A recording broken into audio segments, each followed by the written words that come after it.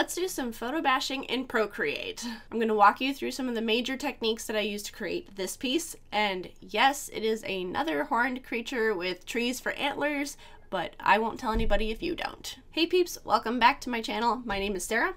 If you're new here, I am a traditional and digital artist with a love for learning new things. So if you love all things art and you like this video, consider hitting that subscribe button. Okay, so this time we have a digital art video. Let's not waste any time here. We're jumping right in. If you are new to photo bashing, some people call it photo manipulation or compositing, matte painting. Basically, I consider it anything where you are combining photos to create a whole new composition. And I personally use a lot of digital painting techniques in my photo manipulations too. So just because I would rather paint my lighting in rather than have to hunt even longer for photos, with lighting that's more consistent to the scene that I'm working with. So I'm starting out with this image of an elk, and I'm going to just remove the bulk of the background because I know I'm not going to use any of it, and this will help me just better place my subject before I spend too much time with a cleaner cut. Then I start adding my environment elements, and I'm just playing around with different things right now, grabbing different elements and sizing them up or down. I'm going for kind of a Colossus theme again, so I do want to play with the scale comparison a bit. I want to make it feel like the elk is just massive. So I can do that in a few different ways. One of those ways is I'm going to add this next element. I really like the stairs and the rocks, and it just felt like I could make a cliff out of it.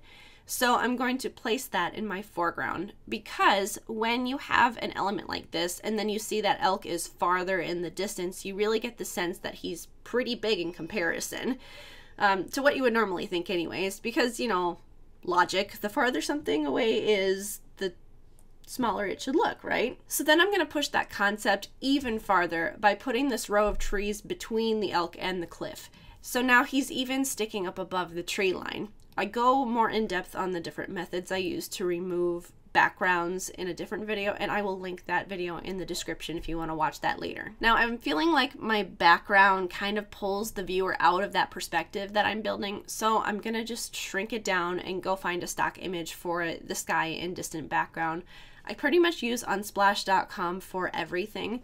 Sometimes if I don't feel like I can find what I need, then I'll venture out to something like Pixabay. I've never been desperate enough to pay for stock images, but I know it can really speed up the process just because there's so much more available to you. For now, I just do this for fun, but maybe someday when my channel is actually monetized, then I will venture into some different things that I can recommend. So obviously my sky is too narrow for this scene, so I'm just gonna duplicate it and piece it together, and then what I will end up doing is painting over top of it with like the clone tool and a few other brushes so that it doesn't seem so mirrored, and it's that middle section that you really need to be watching for because that's where it's going to be the most obvious.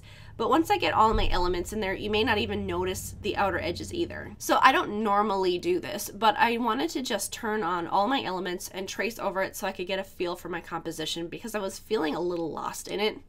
Then I realized I didn't really like the placement of my elk, so I just flipped him around and rotated him, which felt a lot better to me. And it helped me decide what I was going to do with my lighting as well. So I'm just sketching in where I want all my elements to go because I want to create this small tree village in his antlers. So when I turn all my elements off, I get a really good feel for the whole piece. And now this is the part where my recording didn't work. I lost 2 hours of straight up recording. So I had to grab the process video from Procreate, which is not ideal, but you can still see what I'm doing, which a lot of this was just cutting and blending the elements together. The video mentioned in the description also has more in depth of how I use curves to adjust lighting and just the color of the different photos as well. The Procreate time-lapse feature is kind of nice if I want to do like a full video time-lapse crunched down into 30 seconds, but the problem is it only records like your brush strokes instead of like the real-time actions. So I feel like when you speed it up, everything just kind of happens too fast. You can't see all the adjusting I'm actually doing on the elements to build the tree village. So I do apologize for that, but maybe I can spend some more time about that in a different video. In the end, I did decide to remove the extra layers of trees that I had originally had as my background, just because I felt like it was too much. Sometimes less is more, and I didn't really want to juggle one more element, so off it went. Now I'm back to my normal recording, and I turn off my sketch layer just to make sure I'm still headed in the right direction. Now you may notice that I erased the trees in my foreground kind of cliff element. I didn't want to keep them because I really didn't want to cut them all out. So I'm just painting them back in from scratch because for me it's faster. Painting on top of a photo can be a little scary at first because you don't want it to look completely obvious that it wasn't original to the photo. The key to this is being consistent with your photo. Be consistent with the texture, the level of detail, and color. So I will often color pick from the photo wherever I'm painting it. It can take a bit of practice to identify the characteristics that makes the photo look the way it does.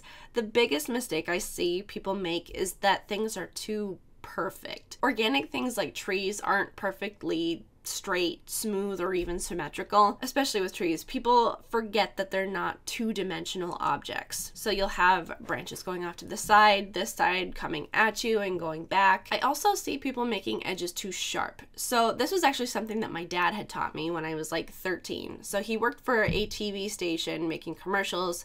Sometimes he'd have to cut out elements in order to animate them. But he would tell me that a lot of times people would just make a perfectly clean cut edge on all of their photos, and it just looked kind of off, like jagged almost. So what he did is he took a photo and he zoomed way in. He said, look at this edge here. It's not perfectly clean. It's actually fuzzy, like it blends into the rest of the background. So he would just take what he would call a fuzzy brush, and he would use a fuzzy brush to erase the background around his object. I didn't realize how much of a difference that made. Then I would catch so many other people making that same mistake over and over again. So when I'm doing a photo bash, I always remember to keep my edges just slightly fuzzy, even when I'm painting. Now that I have my trees mapped out, I will put the leaves on it, and I see a lot of people just cover the branches, like covering all the branches, but the leaves are only on like the ends of the twigs.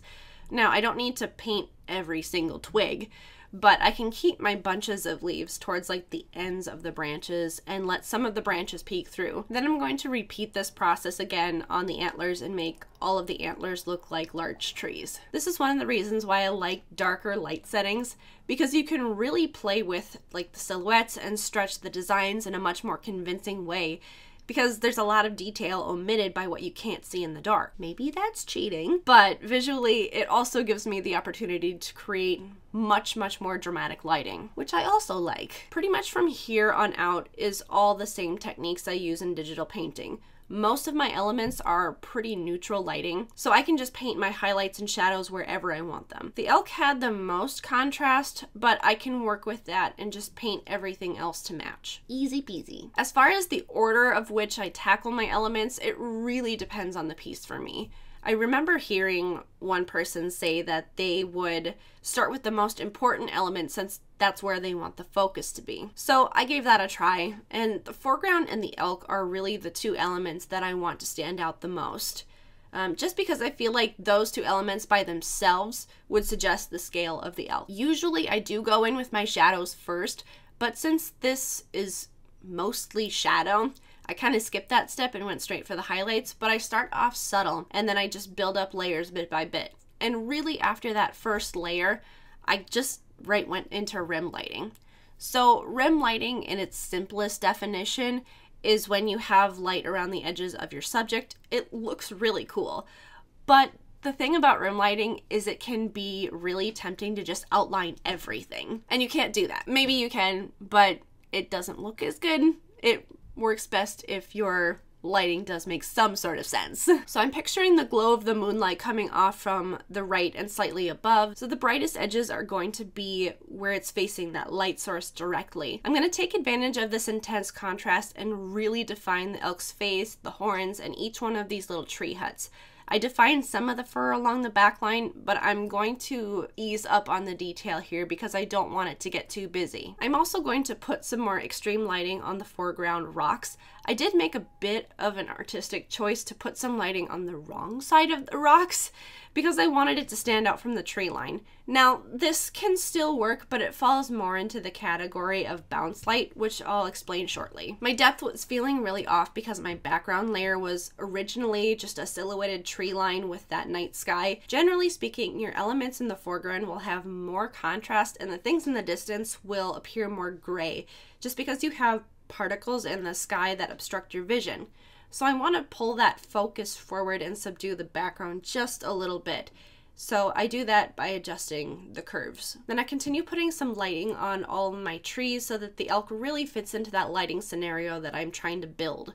Once that's done, I will work on some bounce lighting. Now this can be a very subtle thing, but it brings just the entire piece to life. Because light reflects pretty much off of everything. So if you imagine that your light is hitting those trees and then it's bouncing back off of the trees onto your subject, where would that light source hit? So I'm picturing that I have a subtle light source coming from that bottom left reflecting on the jaw of my elk, and it can define some of the extra shape that we had originally lost. I'm not gonna go crazy on this because remember, less is more. Okay, up to this point, we've been having some fun, but now we start adding some firelight, and this makes me so happy. First of all, greenish blue mixed with orangish, goldish colors is my favorite color scheme on the face of the planet. So I'm just painting right into the windows a bright orange light, and then we're going to go back and add some even deeper orange around the windowsills and touching those branches where the light falls, and it all just gets a little bit more exciting. It draws your attention, and this is so fun, peeps. Now I was liking this, but it didn't really feel finished to me.